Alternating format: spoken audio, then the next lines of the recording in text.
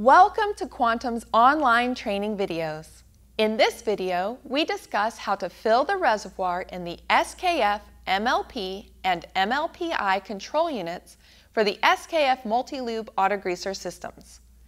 The MLP and MLPI control units are fitted with a reservoir used to store the grease used for all these automatic greasing activities. A level gauge is mounted to the front of the reservoir.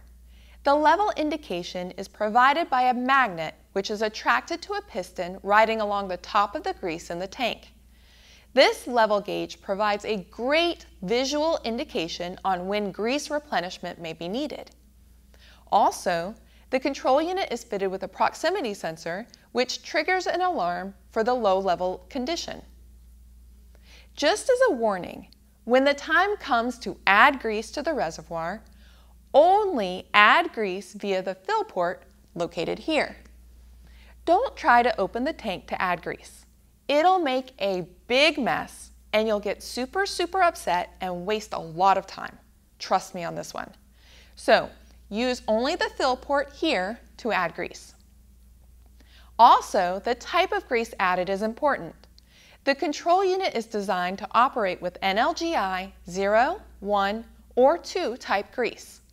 However, most importantly, the grease must have a viscosity of at least 46 centistokes at the intended operating temperature. If the ship plans to travel into really warm climates, this could be an issue.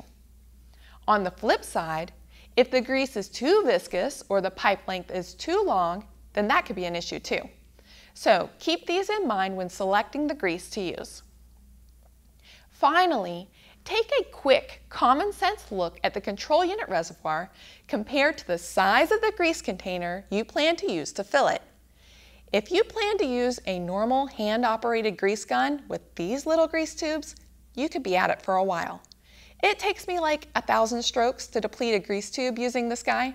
So if this reservoir could hold 20 of these tubes, then it'll take me like 20,000 strokes. Not my idea of a fun workout. So an electric or pneumatic pumping unit may be a smarter option. So let's get started. The first step is to check the condition of the grease filter. Mounted on the fill port is a filter to help remove debris from grease being added to the unit. To access the filter, remove the male quick disconnect fitting from the fill port on the control unit. Then remove the filter from the base of the male quick disconnect fitting. Clean the filter in a non-caustic solvent or acquire a replacement filter. Install the cleaned or new filter in the male quick disconnect fitting and install it back onto the fill port. Test the grease gun or pump to ensure it's working. Connect the grease gun or pump to the fill port using the female quick disconnect fitting provided with the control unit. We've seen some installations where people have added manual grease points to the control unit outlet lines and used these points to try to fill the reservoir. Filling the reservoir like that is a primary cause of overpressure, the AHP alarm on the control unit. So please only use the fill port here to fill the reservoir with grease.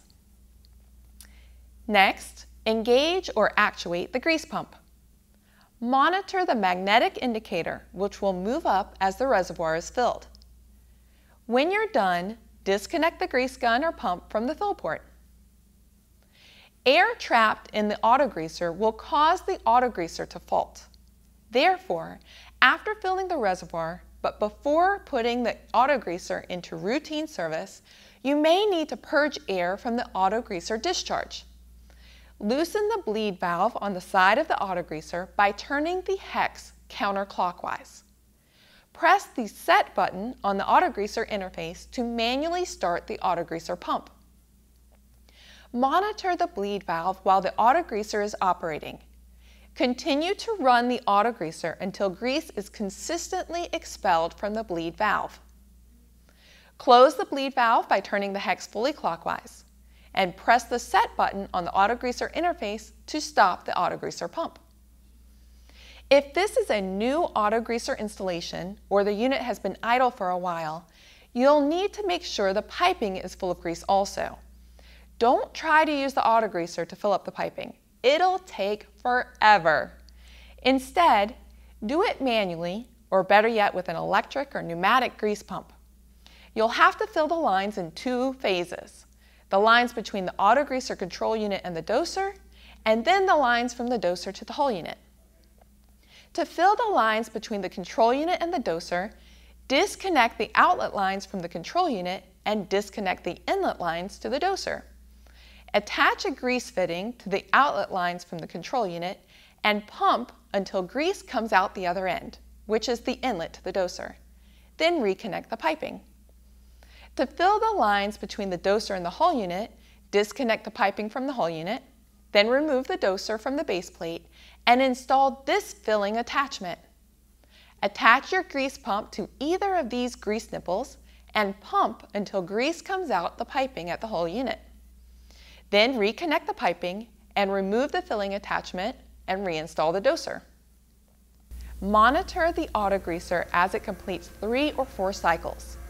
If the auto greaser indicates an ALP alarm, then try bleeding air from the reservoir and/or check that the piping is full. And you're done. Grease has now been successfully added to the control unit reservoir. Woohoo!